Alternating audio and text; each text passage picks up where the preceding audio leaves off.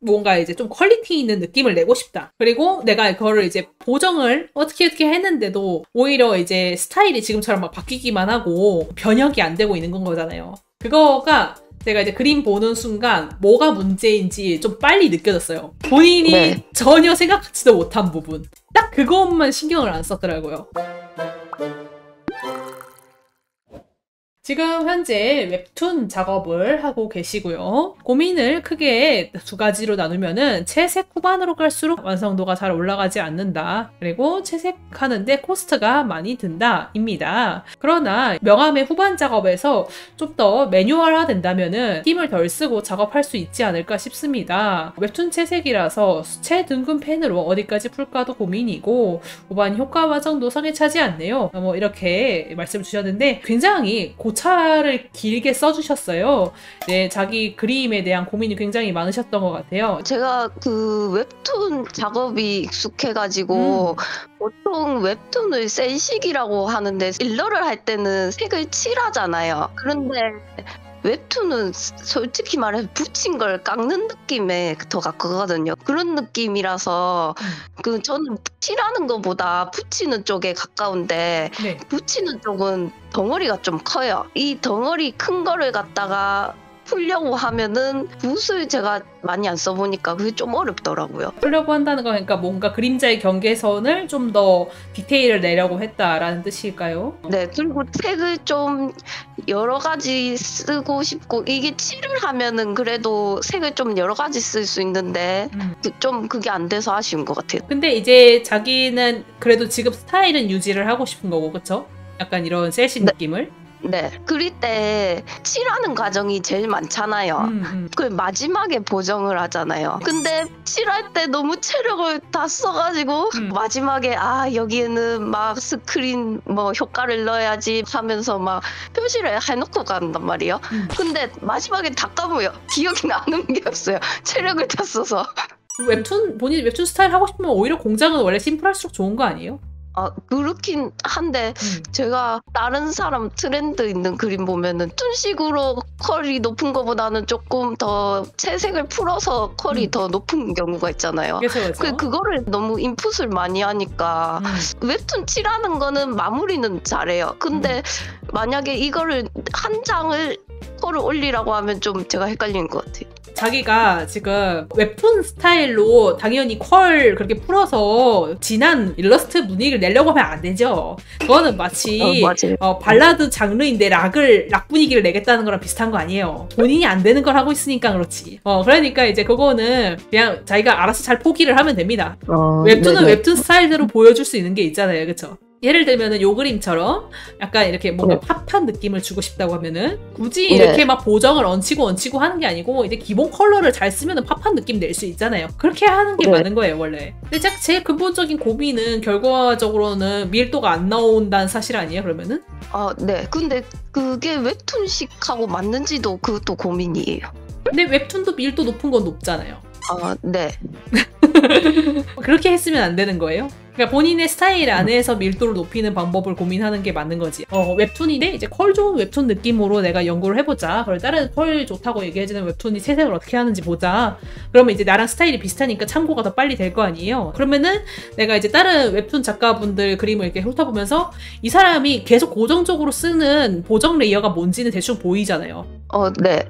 그럼 그걸 내 시퀀스로 만들면 되죠. 이 사람은 항상 이 부분에다가 스크린 레이어 넣더라. 이 사람은 여기다 항상 오버레이를 이런 색깔로 넣더라. 이걸 이제 발견했으면 그럼 나도 이렇게 해봐야지. 이렇게 하면은 좀 더 일이 간추려지죠. 오히려 그리고 반대로 만약에 이것도 예를 들면 내가 완전 일러스트 같은 분위기를 내려고 했으면은요. 아예 일러스트 같이 그렸어야 되는 거야, 처음부터. 근데 자기는 뭔가 더 멋있는 느낌을 내고 싶다는 거 아니에요? 결론적으로 말하면. 그런 걸 수도 있는 것 같아요. 만약에 자기가 뭔가 이제 좀 퀄리티 있는 느낌을 내고 싶다. 그리고 내가 그거를 이제 보정을 어떻게 했는데도 오히려 이제 스타일이 지금처럼 막 바뀌기만 하고 변형이 안 되고 있는 건 거잖아요. 그거가 제가 이제 그림 보는 순간 뭐가 문제인지 좀 빨리 느껴졌어요. 본인이 전혀 생각하지도 못한 부분. 딱 그것만 신경을 안 썼더라고요. 빛이 너무 정면이에요. 빛이 정면이라는 게 무슨 뜻이겠어요? 빛을 옆에서 받으면 그림자가 이렇게 생기고 역광으로 받으면 이렇게 생기고 이렇게 방향에 의해서 생기는 그림자라는 것이 있잖아요. 그럼 정면광은 뭐예요? 그러니까 카메라에서 빛을 쏘고 있다는 소리예요. 쉽게 표현을 하자면. 그러면은 이때 그림자의 특징이 어떻게 되냐면은 구석에 몰려요. 이런 느낌. 혹시 자각하고 있었어요? 맨날 그림자 이렇게 그리고 있는 거? 자각은 못한 것 같아요. 아마 생각 못했을 거야. 이게 보통 정면광으로 이렇게 그리시는 분들이 자기가 이렇게 해야지 하면서 그리는 게 아니에요. 보통 10중 8구 이거가 왜 이렇게 되냐면은 자신이 없는 거야. 그림자를 크게 그릴 자신이 없는 거야. 이 정면광 쓰시는 분들이 선에다가 계속 그림자를 붙여요. 얇게 얇게 붙이는 게 특징이에요. 지금 요것도 그렇잖아요. 계속 선만 따라다니죠. 모든 그림자들이 선에 붙여가지고 너비가 많이 안 나오잖아요. 계속해서. 이게 이제 첫 번째 특징이고, 두 번째는요, 방향성에 대한 고민 자체를 하지 않는 거예요. 그러니까 빛이 최소한 왼쪽에서 오냐 오른쪽에서 오냐에 대한 고민도 별로 안 한다는 거죠. 왜냐면은 만약에 정면광이라도 애매하게 이쪽에서 빛이 오면 어때요? 이쪽이 그림자가 좀 더 두껍고 이쪽은 좀 더 얇고 그랬겠지. 그런 고민을 안 했다는 거죠. 왼쪽 오른쪽 그냥 그려지는 대로 그렸죠. 자, 정면광은 그러면 나쁜 건가? 그렇지는 않아요. 자, 정면광 같은 경우에는 이제 특징을 좀 말씀을 드리자면은, 혹시 빛을 정면으로 받으면서 사진 찍어본 적 있어요? 네네. 언제 그게 제일 그렇게 하죠? 그냥 일반 사진 찍을 때 역광이면 얼굴이 안 보이니까 정면으로. 네. 셀카 찍을 때 많이 그렇게 하죠. 그렇게 하면은 뭐가 좋아요? 얼굴이 좀 뽀얗게 나. 그쵸. 얼굴 뽀얗게 나오고 코가 좀 날아가고 잡기도 막 날아가고. 맞아요. 이걸 좀 한마디로 정리를 하면 이게 무슨 뜻이냐면요, 입체감이 떨어져요. 그게 정면광의 특징이에요. 근데 이제 사실 우리가 서로 셀카 찍을 때는 오히려 내 얼굴의 입체감이 방해되는 거야. 마치 미소녀체처럼 얼굴 이렇게 밀어버린 거예요, 쉽게 얘기하면은. 자, 근데 그거를 우리 그림에다 적용한다면 그게 무슨 뜻이 돼요?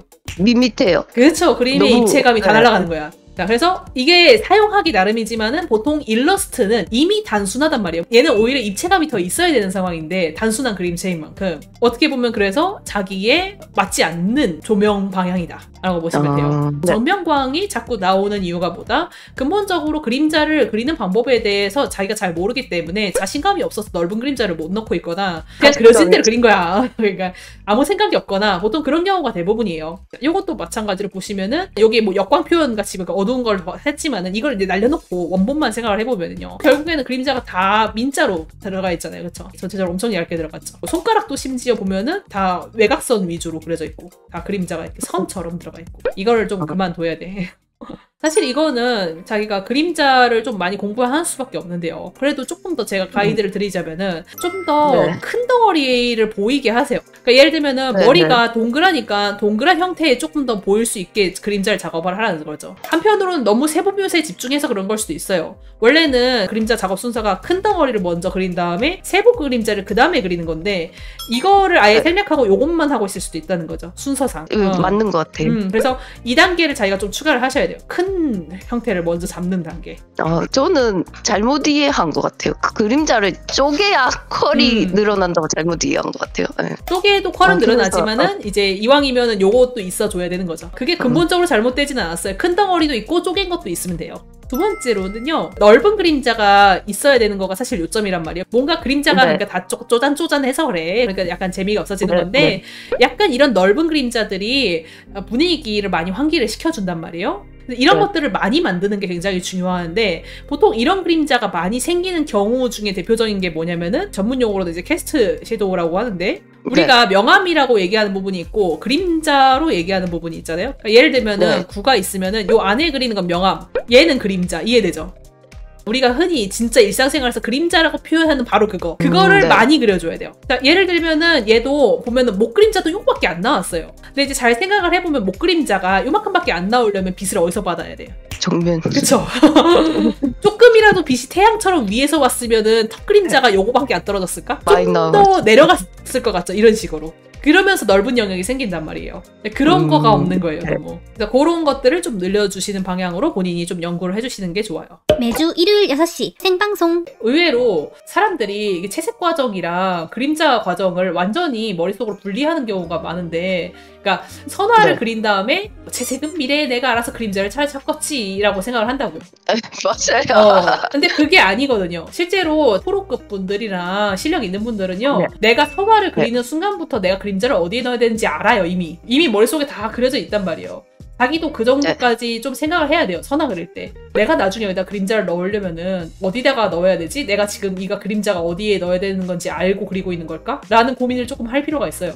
그래서 그런 부분들이 해결되면은 의외로 보정 같은 네. 거는 그렇게 큰 문제가 안 되지 않을까 싶어요. 그러니까 자기가 지금 보정으로 해결할 수 없는 부분을 고민하고 있는 거가 아닌가 싶긴 해요. 제가 봐도. 매주 일요일 6시 생방송. 얼굴이 좀 더 동그랗게 보이는 거라든지 아니면 이제 이 머리가 보면 한번 웨이브가 볼록 있단 말이죠. 이 볼록함을 표현하는 게 먼저예요. 여기가 구라고 한번 생각을 해봅시다. 그럼 빛을 약간 더 옆에서 온다고 하면 내가 그림자를 여기다가 이렇게 넣지 않았겠어요? 그쵸? 근데 그런 것들이 이제 빠져 있는 거죠. 약간 이런 것들이 이제 큰 그림을 잡는 과정이라는 거예요.